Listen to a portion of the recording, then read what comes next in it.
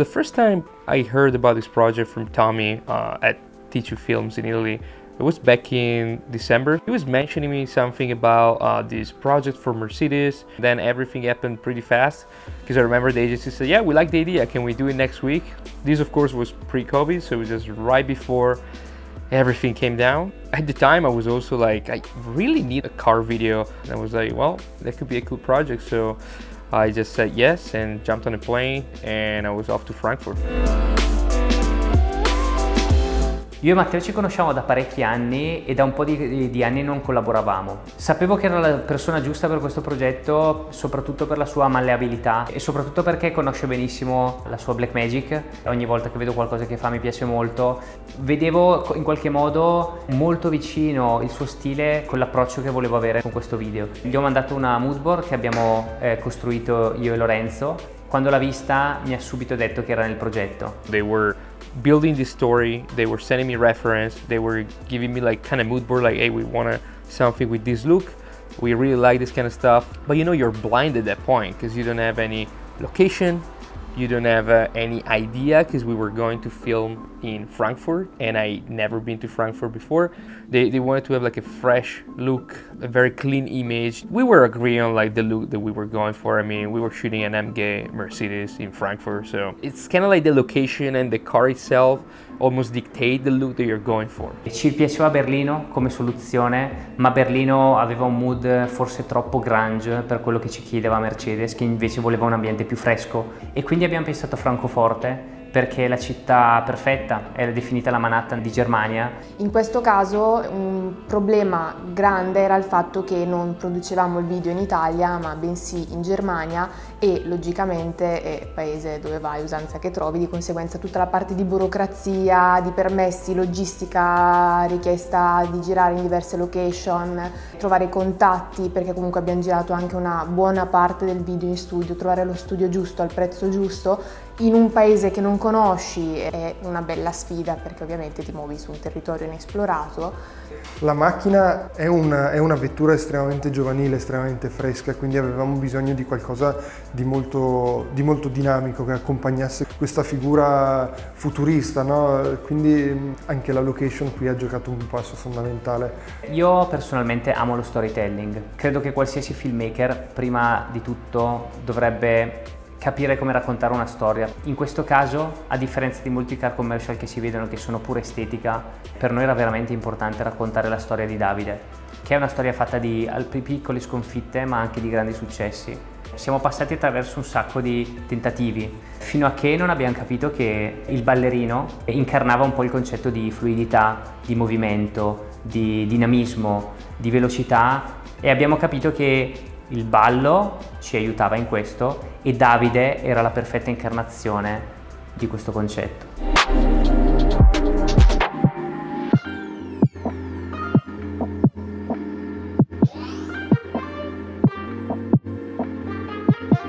In terms of lights, you know, this was not a TV ad, so we didn't have $1 million budget. So in this case, I knew we were going to shoot in a studio. The studio had some lights, but I also knew that I needed a couple of Astera lights, the tubes.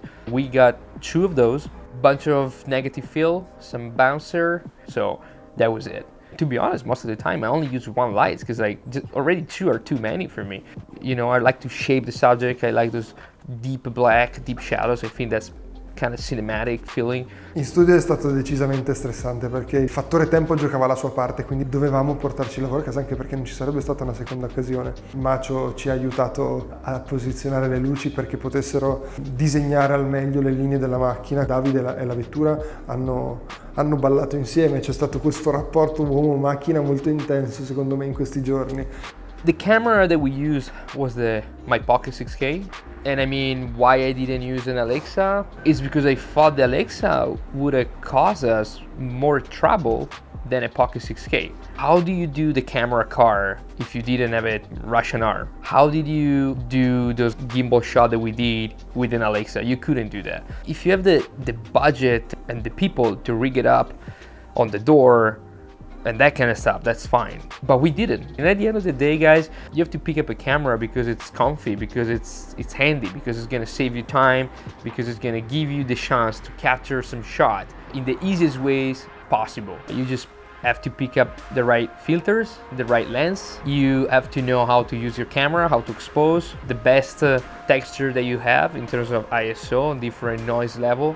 In terms of lenses, we went with the Leica R just because I own them and because I love them and because I also think they were right for the project. They're vintage, but they're not too vintage. We didn't use any black promise or anything. And when I showed Tommy and Lori some clips that I shot with that, they were like, this is absolutely fantastic. And that's also the reason why I picked up this Leica too, is because I knew how well they managed the flares, and I knew that we gonna have a bunch of like camera car, like light beam and stuff like that. And I think it worked out fine because all the flares are very controlled. If we were shooting those with like a Sigma or even a Canon FD, it would be completely washed out. Beh, le difficoltà incontrate non sono state poche. La prima di tutte i camera car. Durante, diciamo, le ore notturne avevo la mia cintura di sicurezza umana, che era il nostro DOP, che mi teneva per un filo, e io ovviamente sporto al massimo della mia lunghezza, 2 metri di uomo che si sporgeva fuori da un furgone. We basically had a van and we opened the side door. The director, Lori, he was also the gimbal operator. He was basically out of the door with a gimbal pocket on it, and I was behind him holding him with one hand and checking the monitor on the other one and trying to see that everything was fine. The biggest challenge to me was definitely being able to control the lights in the streets with the camera car, because I wish I could replace all the bulbs in all those street lights.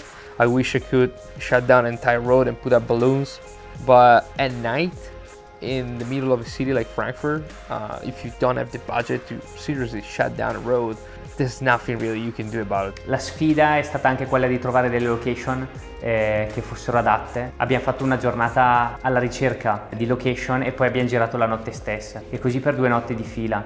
La sfida è stata più che altro anche molto fisica, devo dire. So we shot 5x1, some 8x1 as well, Blackmagic RAW, 6K 240, ISO between 1250 and 3200 at night. In the studio was a bit different because we had some shot where we had the tail lights of the car, and the tricky thing there was showing up the red exactly as it was. So I remember in the studio we had the Astera passing over the tail lights, but for some shot we were filming at ISO 160, because at 160 everything else basically felt like super dark around the car, and you can just see the lights and that little close-up. So that was a really nice touch. Allora, il montaggio è una cosa molto importante. L'approccio di Matte è sempre molto ritmato ed è stato quasi come montare un videoclip musicale, lo vedrete dal video. Quindi il montaggio fa molta regia in questo caso, ma è così che l'avevamo pensato. Questo progetto è stato paradossalmente il peggiore / miglior progetto che abbia mai realizzato, perché quando ti ritrovi a dover gestire delle immagini qualitativamente così alte, ti ritrovi poi sulla tastiera guardando il monitor e non riesci più a gestirlo, nel senso che sono tutte bellissime. Io ho avuto la fortuna di stare sul set. Io immaginavo un montaggio molto dinamico, molto passionale, immagini che si miscelano con la musica, che diventano un tutt'uno. Matteo, the other Matteo, did an insane job with editing. I think it's unbelievable how he was able to pull all these images together and put down something that it just works. It's just like a beautiful piece. Tante volte escono cose dal set che non sono volute, e fortunatamente che c'erano queste alcune immagini che erano degli scarti, però quel pezzo finale che probabilmente tante persone scarterebbero è quello che poi in realtà può dare un valore aggiunto.